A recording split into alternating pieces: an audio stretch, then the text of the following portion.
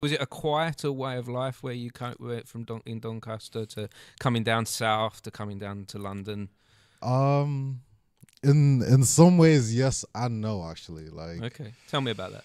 because Doncaster is a weird setup. Okay, so Doncaster is like a little big city, and the fact that like I think it was one of my friends, Kai, who told me like in terms of population and overall area mass, Doncaster is actually bigger than like a lot of the larger cities. You know what I mean? So, Yes, yeah. but that because it's so spread out and stuff, everyone can kind of know each other type vibe. So at the same time, it's busy, but also it's a very quiet place. You know what I mean? It's just like Yeah. everyone knows each other, small world type area. But It's almost got like a village vibe to it. yeah, Like, it's got that old school village vibe to it, old school English village. You know what I mean? Everyone's connected in some way. Yeah. Yeah, literally, literally, I grew up in a village, like a little old village called Edlington, Right. and it used to be like a mining village back in the day, and then like now it's just like the ghetto. It's changed into the ghetto. How did that happen? I don't know. Some people, when I was growing up and I was in primary school, I heard a lot of talk about Margaret Thatcher and the closing the mines or something like that. So I think some eco-politic situations Transformed the area. But so originally my family immigrated to England in 2002. Okay. I was born in Zimbabwe, so Right. we moved. So I was about 2 years old when we came here, and we lived in East London. And So no memories from there, from Zimbabwe.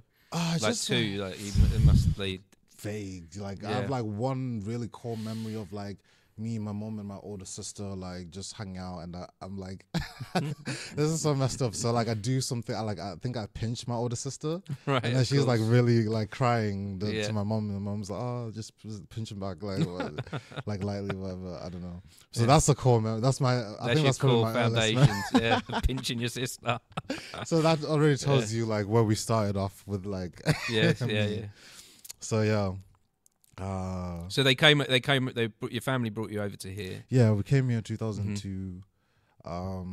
Grew up till about I was 8 years old in East London, and then moved to Doncaster when I was around 8 years old, and then from there, that's where I lived for most years. And what brought you to down south to London, and what brought you to move to? Okay, so to be fair, like by the time I was like into my second year of making music, I was in a very fortunate position that I was close friends with a rapper who was already in a label. So by the time it came around for me to be interested into doing music, he allowed me to join his group of friends. Him and his older cousin, they had a record, like an independent record label set up in Doncaster type stuff, and I started rapping with them. So by the time it came to my second, it was more like 2.5, 3 years into rapping with them, doing my thing, and we'd like been doing our own shows in Doncaster. Our SoundCloud was getting 1,000 streams, that type of stuff.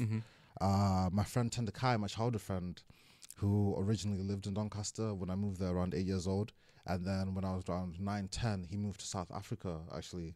So about 10 years in between, he came back to the country at that time, Right. and I started hanging out with him a lot, and so that was 2018, and then 2019 he was telling me he's going to uni in London, and at that time we started making music together. I was like, okay, actually in my second year of uni I met my publisher. I signed my first publishing deal with Sunfish Publisher, and then in my third year I met my manager, Luana, and then this year I've now signed to an independent record label, so I'm seeing a very rapid progression here compared to as initially when I was in Doncaster. Over like it was like okay, now we're progressing, then it's a slowdown, nobody's coming to studio, there's no hours, then it's a little bit stuff, it was very, very slow, and that's what initially inspired me to go out on my own. So it's a very much collaborative effort. It is, isn't it?